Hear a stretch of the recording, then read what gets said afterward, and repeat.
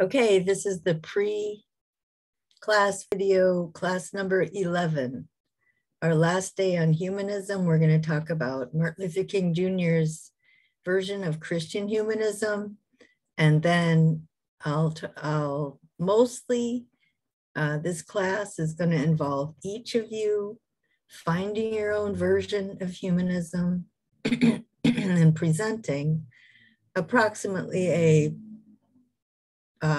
one paragraph, more formal presentation of your view of what you found. I'll grade you on your oral presentation. And then other students will ask questions. So at least 3 other students need to ask a question. So we'll start out with Martin Luther King, and then we'll move on to the different varieties of humanism. And I would like you to say, why did you pick that version? Why is it interesting to you? Do you think our society would be better or is better because there are this type of humanists are around, engaged in public life and trying to move the climate of the society in the direction that they believe in, that they're committed to? All right, so here we go. I always set it all up and then, whoops, then I have to, okay, here we go. Okay, Martin Luther King.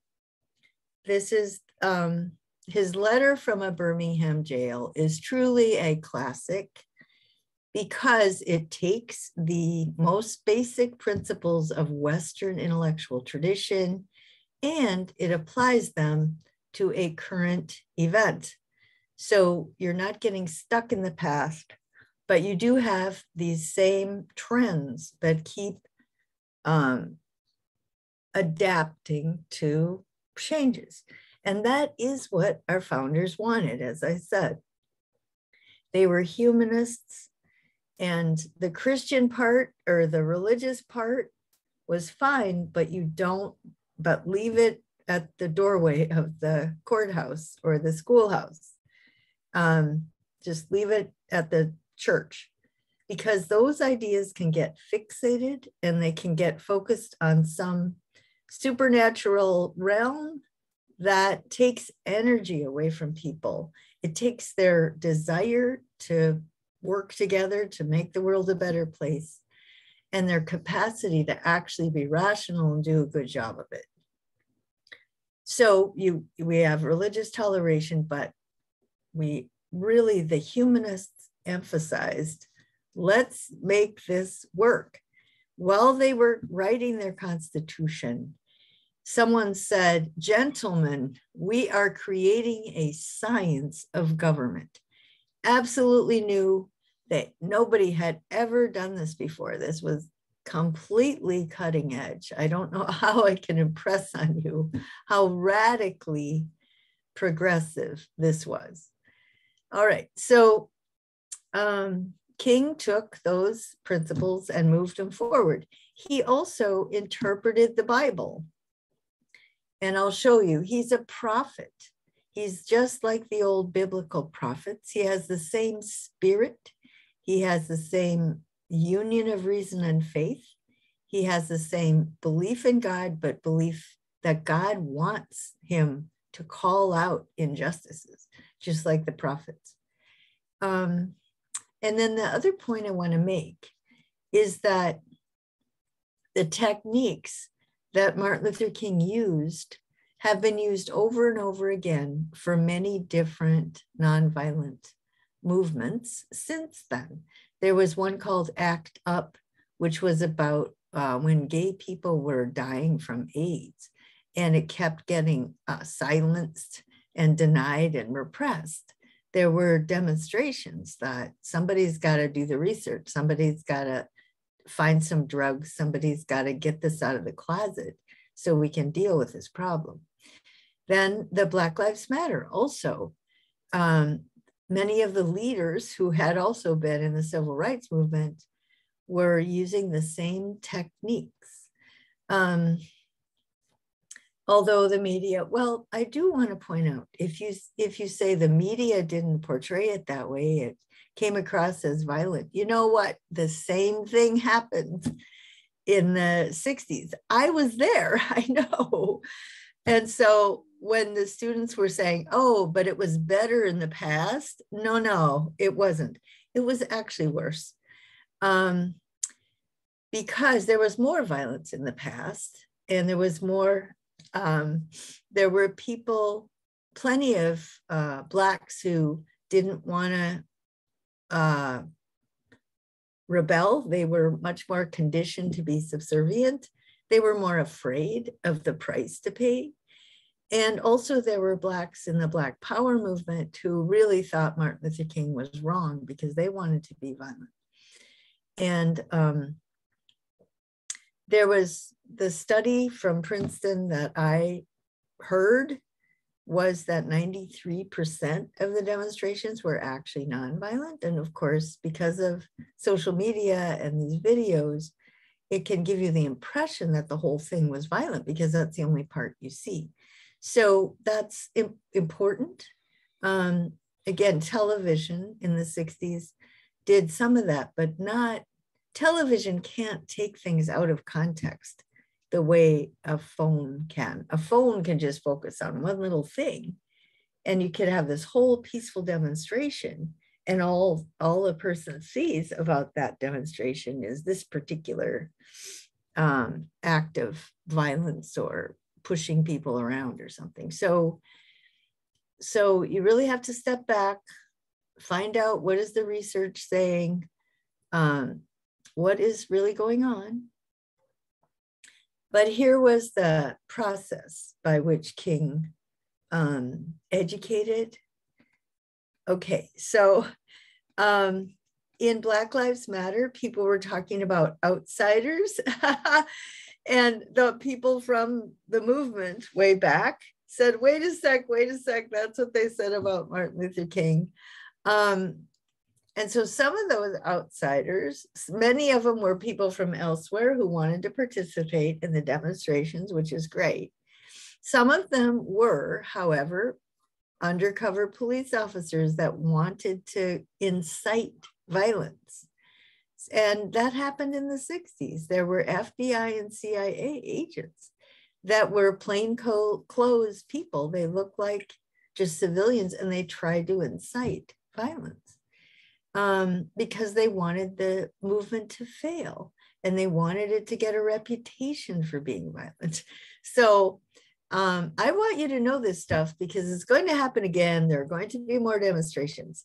Keep this stuff in mind, or save it on your machine, right? Take a look back every time there's another demonstration. What are the patterns here? Is it playing out again? And it will be, you know? Then you deplore the demonstrations, but not the conditions that cause them. So that, yeah, I mean, how are we gonna solve this problem of pitting the underclass against the working class and pitting Blacks who live in toxic neighborhoods because of systemic racism in housing against police officers that are often have a career in military, they're retired military, so they have PTSD, or they could, right? They have triggers, they have fear. But then, you know, are you compounding it? Are you making worse? Are there community policing efforts where police officers become friends with the people in their precinct? The people in the precinct can trust them. They can report to each other each day about what's going on. I mean, there's lots of ways to solve all of this, not all of it, but a lot of this unnecessary animosity. And I'm sure it's actually being done. And I'm sure the majority are working on that. But everything blew up at a certain point. Another difference I was aware of is that African Americans have made inroads. And there were a lot of interviews with, obviously, professional African Americans, which is no big deal to you, but it was to me, because 50 years ago, there weren't as many lawyers, doctors, women, men, mayors, governors, US Congress people, business leaders, all sorts of civic leaders that were African American, and that was great. But still, there's still the ghettos, there's still these toxic neighborhoods, and there's still problems. All right, so he had a campaign of 4 steps. And I don't know if Black Lives Matter got that organized, but I would imagine that there were certain subgroups in various states that probably organized preparation. So first of all, there's fact gathering. Do the injustices exist? Then they try to negotiate. Then they have these workshops where they learn how to, if, you know, they practice animosity and getting hit without reacting, so that you can stop the violence, and so that you won't get accused of being the cause of the violence. They have to turn the other cheek. They have to make clear that which side the aggression is on if they want to be effective. Okay, so King tried direct action. He postponed it. He gave the city of Birmingham a chance to really change. It didn't work. Then they were accused of breaking laws, but the Jim Crow laws, the Southerners were breaking, following state laws, but those state laws were illegal since 1954. But they always get accused of breaking laws. The moral, okay, and King says we have a moral responsibility to disobey unjust laws. Well, Socrates felt he had a moral responsibility to speak out against. In his case, it wasn't the laws that were unjust, it was the application of the laws. In the case of Jim Crow laws, it was the laws that were illegal, and they needed to be to conform to the Supreme Court. But also there's a higher law. There's the law of God.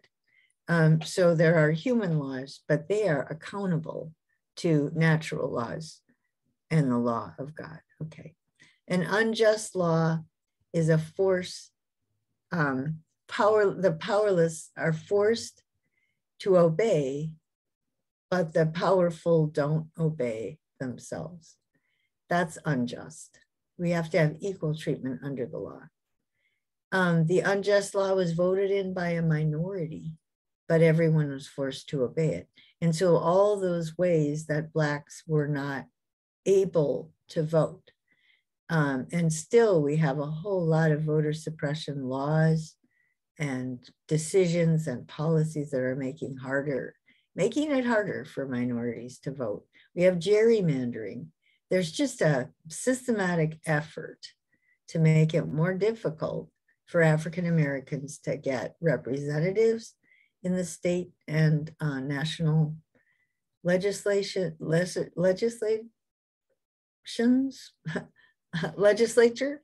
and also to be able to vote and be able to participate. Okay, there are laws that seem to be just, but the way they're applied.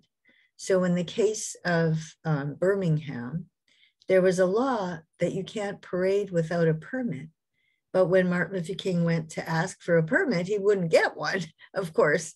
So he had to parade without a permit. Well, then the police can come and arrest him. And then it turned into violence, but it didn't need to. It shouldn't have. He didn't want that. But at the end of the day, you have an obligation to break an unjust law. You do it openly, you accept the penalty, just like Socrates, and then your conscience forces you to break it, just like Socrates. He knew he was going to get killed for going out and asking people embarrassing questions. King is really mad at the white moderates because they say they care about justice, but they don't want any kind of disruption.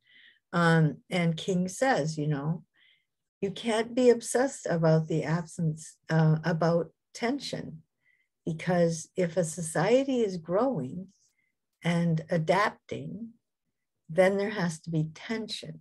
Now, some of you were talking about chaos. I don't think chaos is necessary, but tension is always necessary. You should never get too comfortable.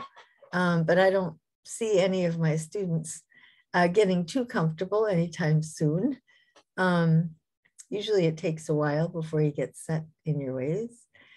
The present tension is a transition to bring up, to actually bring about change. He gets accused of precipitating violence, and that always happens whenever there are demonstrations. It's always the demonstrators that get accused, when actually it's people who react violently who are the cause, but then they blame the demonstrators. Change is not inevitable. You have to work for it. He was accused of being extreme, but that's not true. Oppression is extreme, and complacency is not the appropriate response. People, African Americans, even then who were successful, were indifferent or didn't mind sticking with the status quo. And then people were really bitter and frustrated, wanted violence. So King was in between that. Love, it should be driven by love. Just like Jesus, Sermon on the Mount, you start out with love, purify your heart, and then you start to talk about the legal situation. How do we move forward? Changing the laws, changing the policies. You link that to reason. Okay, the church as a social institution. So it should not be a social club, and it should not be focused on the next life without fixing this world. So social gospel, social justice gospel is a position that says you have an obligation to question authority and to make things better. All right, the early church, they were all outside agitators. But now you can think about the churches you go to or the churches you read about. Are they arch defenders of the status quo? And then he says, our destiny is tied up with America's destiny and the American dream. And I think that's definitely true. The notion that all people are created equal and they all have the same rights. That's the foundation of America. So Martin Luther King was pretty conservative.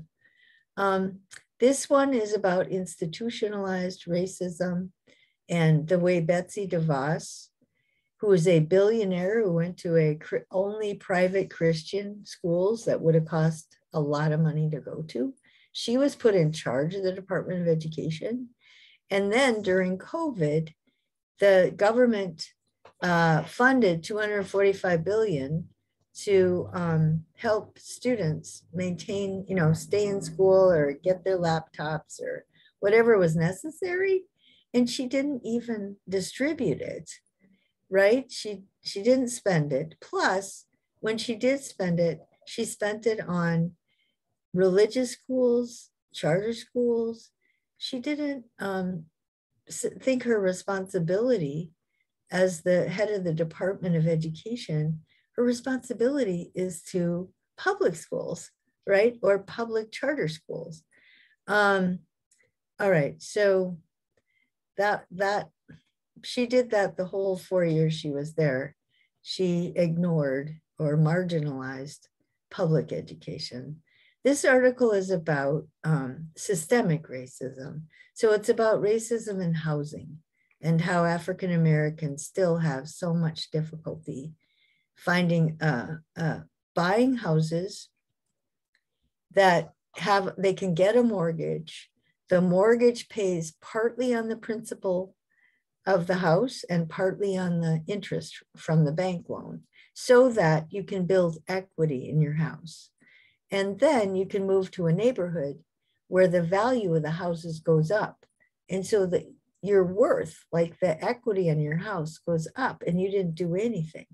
So for example, you buy a house for, I don't know, 300 grand, and it's a 30-year mortgage, but you start paying it off 10 years, 15 years. Then you can go buy a house in a better neighborhood, a better house. Well, you can sell this house for a lot more than you bought it for. And so even though you haven't paid off all the loan, you're gaining some interest, some equity. Then you moved into the other house. Well, then that house gains even more, that it becomes worth even more, because the richer you are, the more higher in value your house tends to go.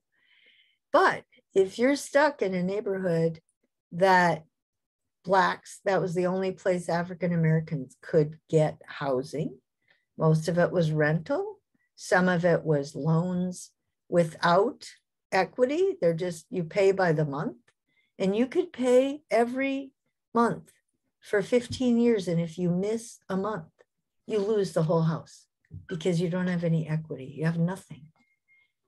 And then you can't move into a neighborhood where the value of a house goes up. So you build more equity. So when you find out that Black people have 10% of the wealth of middle-class people, it's because of home equity mainly, but there's other things. It's just not because they're lazy at all. They work a lot. I think they work, it's just on average, poor people work a lot. And people it's just terrible the way the system is set up. I didn't even know this either. And that's an embarrassment to me. I only read a book about it about 3 years ago. When we were locked down and COVID, I decided I got to read some books about what's going on. Anyway, that's just one example of systemic racism. Then the school system is paid for by real estate taxes. Well, if you have a neighborhood of very low income rental property and very low income housing and tenants, you have ghetto landlords who don't take care of your housing, and there are laws where they don't really have to. The schools are not going to be any good because people aren't paying very many taxes on their housing. So then in those areas where the houses are worth a lot, they pay a lot for the public schools, but it's just like a private school because it's a bunch of rich kids that go there. So the public school system is tiered by the rich and the poor, and it goes on and on. So when people say systemic racism, there really is something that they mean. In my experience, students who come from rural Arkansas don't understand this as much as people from big cities, because their own houses don't go up in value the way the houses in cities do. But if you're in San Francisco, for example, and at World War I, there was housing, public government built housing for people to move there and participate in the war effort. But they wouldn't let Black people move into those houses. They wouldn't give them jobs. It was white men, white women, then Black men, and then Black women. There were lots of jobs, but of course the Black people got the worst job, and they got the lowest pay, and they were not allowed to get a house. That's the biggie over time. So there are still these ghettos in San Francisco, but someone in San Francisco would look at that ghetto and say, there is no reason for that. And the white folk who got a house, public housing paid for the government, built equity. Then they moved to another suburb where the housing prices went way up. They got all this more equity. Like they're living way out there, their relatives are living way out there where the housing values in San Francisco are humongous. And it's just incredible because it started out, there were jobs and there was no reason to hire whites rather than Blacks. And that's it. A century later, huge difference. So let's see. So here's the letter from the Birmingham jail that I would like you to read. It's 10 pages. It's not that long. I'm not asking a lot. It's an absolute classic. It's very good. So here's the outline, the context. Okay, the Bible has been used to justify slavery, but also the Old Testament prophets were speaking out against injustices. And God commanded Moses to defy the laws of Egypt and the Pharaoh. He engaged in nonviolent civil disobedience. Amos exposed the injustice of the Jews. Continuing revelation, so there have been these prophets over time. And Jesus violated the Jewish religious laws because they weren't the will of God. The spirit of the law versus the letter of the law. So segregationist laws go against both the spirit and the letter of God's law and of American law. Paul risked being killed for preaching about Christ, and he was crucified. The Romans who oppressed the Christians didn't always agree. Some of the Romans said, "Why are we killing these Christians? They're fine people. Like, they're not threatening us." But anyway, it was purely political. Then there's a tradition of nonviolent resistance. Jesus, Paul, the Christians, Gandhi, might doesn't make right, Socrates. Let's see. Aristotle and segregation. Okay, so Aristotle has some remarks that are pretty racist, but they don't have to be. Like, he said stuff that I'm sure he was racist, but there's nothing in his view of flourishing that necessarily makes it racist. And so that's why I use it. But you need to know, you could make a great argument that Aristotle's racist, and then you could throw the whole thing out if you want to. I don't think anything I say is true because Aristotle says it, right? Temperance is not the mean between extremes because Aristotle said it. It is because, like, that's the human condition. So if you want to say classical virtues, or if you want to say natural virtues, you just want to name it. If you want to say humanist virtues or ancient humanist virtues or whatever, just to get that name out of there, that's fine with me. So remember, the justice issues were control of the economic system so that everyone would be middle class, getting paid a reasonable wage, distribution of goods, rectification of wrongs. All of this stuff is racist, right? So that Blacks didn't have equal education to housing.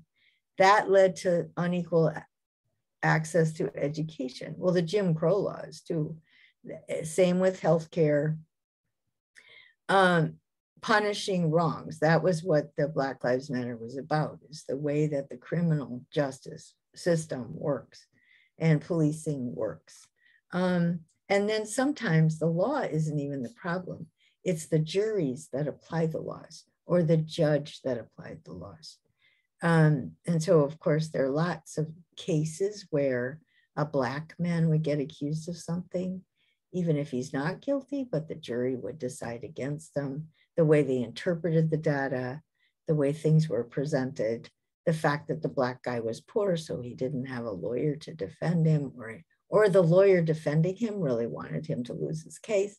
I mean, there's so many ways the system can get completely messed up. Okay, so Seneca, the Stoics, again, emphasized universal laws, and they engaged in nonviolent resistance. Augustine, St. Thomas has a natural law point of view. And then, so Martin Luther King appeals to divine law and natural law. And the old law is just the legalism. The new law is love God and love your neighbor, and then start making decisions about what to do and creating a legal system. But the legal system shouldn't be based on revenge, and it shouldn't be based on nitpicking. It should be the overall case.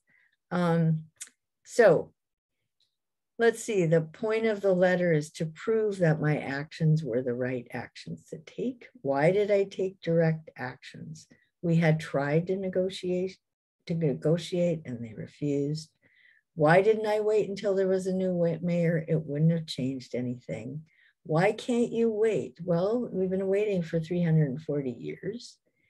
Okay, we're demonstrating against the unjust treatment of the garbage collectors in Birmingham. It's very specific. We want them to get better pay, better conditions of work. But the whole thing, it's a whole part of a much bigger system. It's just we have to pick something where we can prove through facts that this is a problem. So that's the thing about our system. You might know that any one case is within this huge context, but in a court of law, you have to prove based on sufficient evidence that there's a problem in the one particular case. Your actions precipitate violence. No, they don't. That's the people who are reacting to us. The mean between extremes. Nonviolent resistance is between two unacceptable extremes, doing nothing or being violent. The resistance is growing. I know this King knew this could turn into violence. I'm especially disappointed in the church because the church should criticize power in the light of a truly higher good, international justice, natural justice, and God's law, right? Our founders believed in equality, but they were blind to slavery. Okay.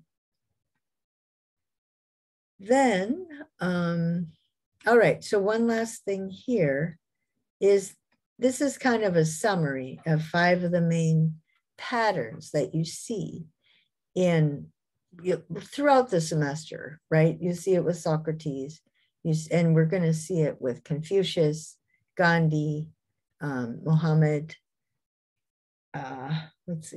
Buddha. He had a struggle with organized religion. And so in the US right now, a lot of organized religion does defend the status quo, right? We do have an empire-based religion, or we have a large number of Americans attend churches that are supporting the status quo. And that would be, King would be very disappointed with that. He was a radical conservative because he just wanted America to make good on its principles. The founding fathers were radical progressives, religious heretics, and political traitors, as I've said before.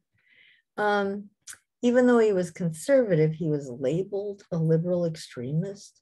So anybody who undermines the status quo is a liberal extremist. That's not true. We have a natural capacity to recognize the truth, no matter how much we get socialized into it. Every time a child is born, a kid can figure out, I'm just as smart as that white kid, or I'm just as talented as that white kid. How come I can't get picked for the team? How come I can't go to that school? How come, the teacher calls on him rather than me? I mean, kids get it, and you have to really mess them up if you're going to try to convince them that what they see with their eyeballs ain't so. So I was glad my kids went to a very mixed school in terms of race and class and ethnicity and all sorts of stuff, because if you nurture that, your kids, it's obvious to my kids that you start out equal and then things happen. So liberal arts education at Lyon is designed to awaken your capacity for intellectual honesty and commitment to truth. And he refers to Socrates, right? And I think it's a very fair reference. Socrates felt it was necessary to create tension so that people would stop being complacent and thinking Athens is the greatest and nobody should ever question us. Well, then you're not even a free and open society if you're not open to critical thinking. Like, oh boy, we're a great democracy, except don't question us. Well, that's not a democracy. All right, King unified reason and faith. All right, so that was a speech I gave at one of the Martin Luther King Day celebrations. So the next section, again, this one is about someone who actually does a lot of research about Noah seeing Ham naked, like what's really going on there. And that's it's just interesting, the curse of Canaan. So he unpacks a lot of these stories. And this is my advertisement for if you want to take Mr. Beebe's Old Testament class or New Testament class, you'll start understanding, what scholars have dug up about this. And you start being able to understand the Bible, I think, much better for what it is. It's a book about people seeking out a higher truth, something to live for in the context of the Jewish tradition, Old Testament, and then the Jesus life story. But Jesus was a Jew, he wasn't a Christian. So anyway, I took an Old Testament class in college and I learned a lot. I did a paper on the story of Cain and Abel, and I understood that scholars disagree on what it was really about. But none of that had anything to do with me having my faith or losing my faith. It was just, becoming informed about the book that informs the tradition, the faith tradition that I grew up with. That's it. There's nothing threatening. This is Christian humanism. It's 13 pages. You don't have to read it. You might want to eyeball it. A number of the things in this, Mr. Lamont said.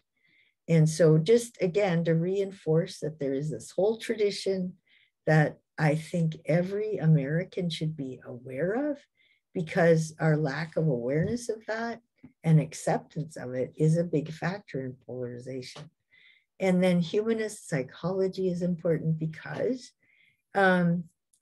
if you're an anti-humanist, you can, I don't know, I honestly think you can mess people up psychologically if you don't encourage them and believe in them and encourage people to develop their humanity. And that's what humanistic psychology does. Now you can be a Christian humanist psychologist or a Muslim humanist psychologist. I don't care. You can do whatever you want. Mix and match with religion. You can be completely secular. But so the last thing I want to say is you have to go find your own type of humanism, your favorite type. I had a number of possibilities back on this, right? It was quite a ways down. It was after all of this reading. There was a list of all the different types that the students brought. Yeah, here. So you can, you can go to the web and look at one of these if you want to, but mostly you just read it and you go, well, what the heck? What do I want to do? Because it's what you want to do. Oh, I just got to get the assignment done. Don't do it that way. Just ask yourself, what do I care about? Because then you'll probably get it finished a lot quicker and you'll do a better job, because you have to have some conviction if you're going to give a decent presentation. So what I'm looking for is that you're organized. This is just a couple minutes, but it's not just reacting like you usually do. You have to be organized. You have to project what you want to say. You have to know what you're talking about. It has to be obvious you've read the article. And then you have to have a central message. So your central message could be something like, I think this view of humanism is important because our society needs it. This is one aspect of American society where this particular branch of humanism could meet an important need, right? That would be one way to present a central message. So what is it? And then, okay, here's what it is. Here's how it got started. Here's where they're focusing in bringing about social change. Anyway, so that is what I want from you for next time. And I will try to get whatever posts you've posted read tomorrow. Okay, I have something from 1:30.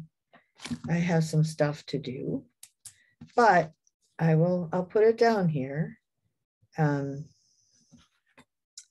try to keep up. It's not hard for me to keep up.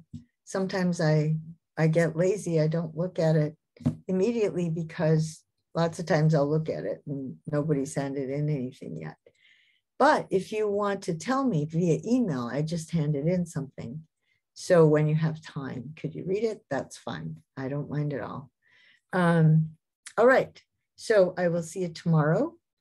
And remember to keep your reflections coming. By this point in the semester, I'm looking for you to be able to keep synthesizing what we've done, right?